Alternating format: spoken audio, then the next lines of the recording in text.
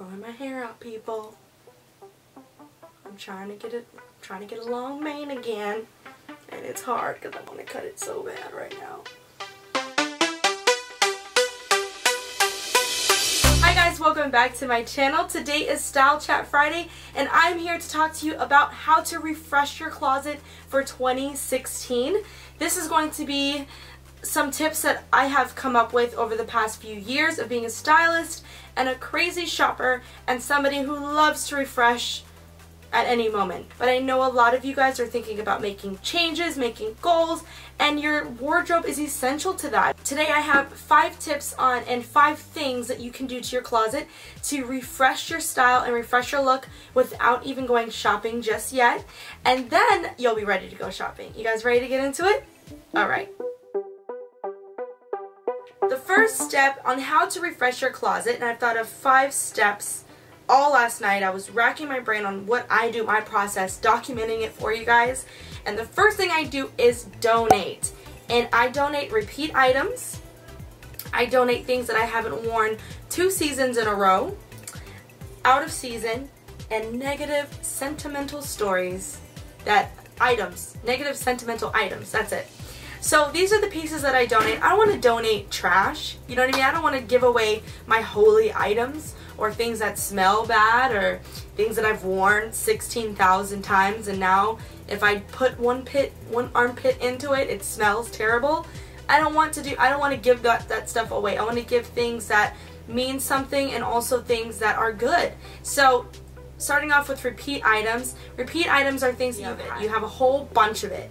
And things like extra boyfriend jeans, extra pairs of jeans. I mean, you only really need 2 items of each thing. The next thing you want to get rid of and donate, things that you haven't worn 2 seasons in a row. See, and that a lot of people have this rule of 6 months. You haven't worn it in 6 months, but the thing is, there's 4 seasons, and I might not wear my over-the-knee boots, you know, all year long until it finally gets cold.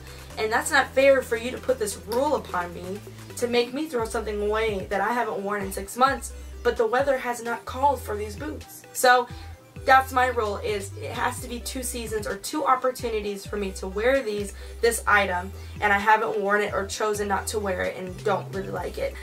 Next is you want to get rid of things that are, or donate things that are out of season. So sometimes those items do come back in style, but get rid of all the stuff that are out of style, especially between the era of 2000 and 2005. They're not coming back for a while, so you can go ahead and get the brand new version of them when it comes back here in 2040, okay? The next piece that you want to donate are things that have negative sentimental stories. So why keep things that make you angry? Don't keep the sweater that your ex-boyfriend, 2 ex-boyfriends ago gave to you. Get rid of the shorts from college that doesn't remind you of a very good time. You know what I mean? Don't keep those things in your life. It's gonna keep you down. You'll be surprised on how good you'll feel after you get rid of those things that have negative sentimental value to them. Number 2. The number 2 thing that you have to do to your closet is throw it out. So there's some things that don't deserve to be donated. They're dirty, they're nasty, they're old, they just don't mean, they shouldn't even be in anybody's closet. Instead of giving those to the Goodwill, throw that stuff out, burn it, get rid of it, and just throw it away. Get rid of all the trash. Old, burned out shoes that wouldn't serve anybody good. You know what I mean? You don't want to give things out that you wouldn't purchase or see that you could wear. You know what I mean? So get rid of all that stuff and save the good stuff for donating. The third thing that you have to do to refresh your closet is organize.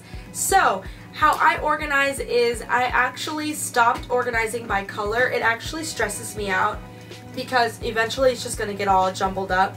But I do organize by type and categories, and also organize by fit, that's a big thing, or organize by occasion. My drawers could be stuffed of pajamas and comfy clothes, and I really only wear my favorites for an entire quarter, like 5 to 7 items of comfy items that I actually keep. So I get rid of all the extra. After organizing, you want to store things away. So when you're organizing, you have a certain amount of space in your own closet. So depending on the size of your closet, depending on how you can store things away, if it's a smaller closet, for me I have a small closet right now. So what I do is I store all my, so right now what's away is, well, I live in Florida, so I can't really get rid of my summer items because it's summer all year long. But I've recently just taken out a lot of my winter items because it's just gotten cold in Florida.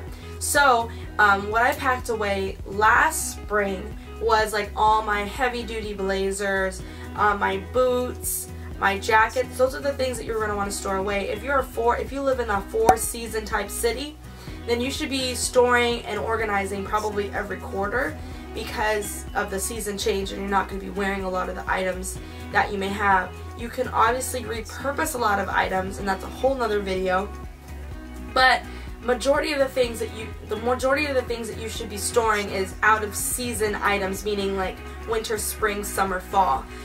So definitely you're going to want to store things away that you're not going to wear this season, and you're going to want to put it away in a safe place and keep it smelling good and nice, and then bring it out when you're ready. And the final piece, which could be different to most, I call it curating. You're going to want to curate your closet. A perfect example is probably like ZARA, H&M, Forever 21 even does it. When you first walk into the store, there's a select like theme that comes out right when you first walk into the store. And that's how it should be in your own closet. There should be a theme about your closet, about your belongings and your things, so that way that can kind of guide you on how you want to dress on a daily basis. For me, what I do is I take a rack and I fill it up with 6 to 12 items that are my favorite, that I want to wear all the time, that inspired me for that season to help me dress a particular way consistently all the time. And that is it, guys. Thank you so much for watching. Make sure to tune in next Friday for the next installment of Style Chat Friday. And I love you all. Thank you so much. Mwah!